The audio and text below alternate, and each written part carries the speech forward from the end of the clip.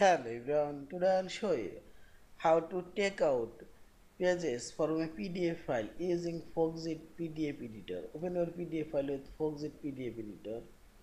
Now select Organize option. Also select Paste Thumbnail option. And here you will find this Extract option. Select here Extract.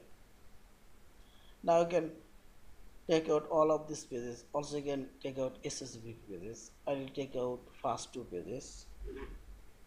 To forum 2 and put comma. You can make each pages as a PDF file. I'll make extract each page as well, and these two pages will make two PDF file.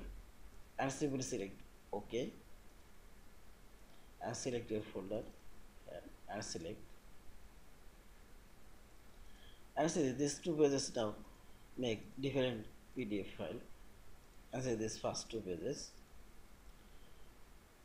Also select here right button and select extract pages.